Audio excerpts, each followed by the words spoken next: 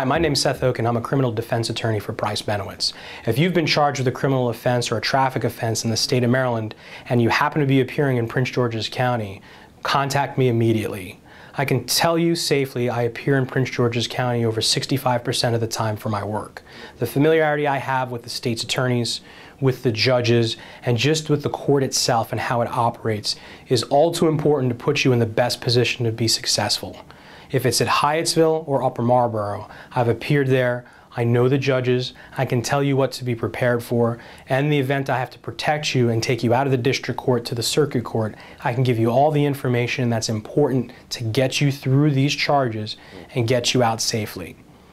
What's tantamount is the facts, what happened. We want to know what went on, but more important than that, we want to recognize that there may be a better judge, there may be a better state's attorney to be in front of.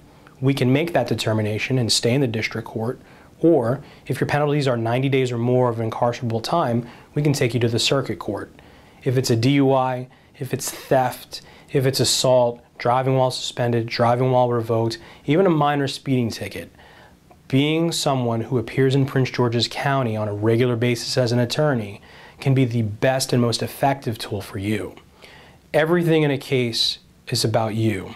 As a defendant, you have the right to counsel, and you should use that right and get a private attorney to take care of you, to look out for you and empower you, give you knowledge, and give you opportunities to make good decisions. And we'll make them together. If you have any of these charges or any charge at all in Prince George's County, contact me immediately.